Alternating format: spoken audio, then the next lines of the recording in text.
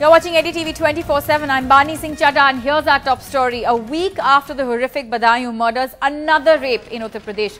Two sisters, both minors, were raped at gunpoint in Etah district late on Thursday. The sisters were raped when they were returning home from a flour mill in Siyapur village. The sisters were dragged into the nearby jungle where the three men, Mahipal, Rajpal and Sanjay, took turns to rape them.